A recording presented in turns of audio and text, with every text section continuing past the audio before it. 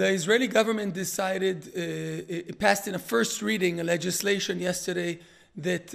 undermines the ability of the Supreme Court to conduct judicial review over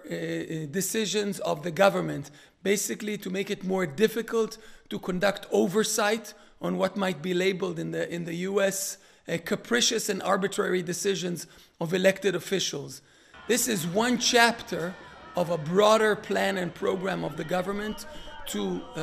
weaken the checks and balances.